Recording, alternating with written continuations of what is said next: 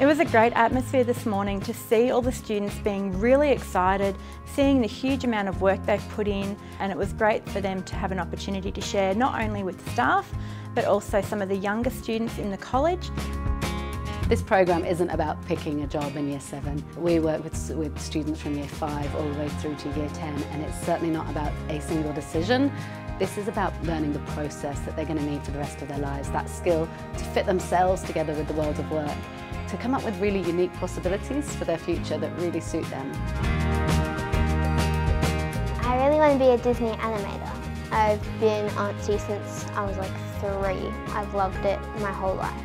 My teacher, Miss O'Brien, she was very supportive as soon as she heard I emailed Walt Disney Studios. When I got a reply from Walt Disney, I was just over the moon. I could not believe it, what I was reading.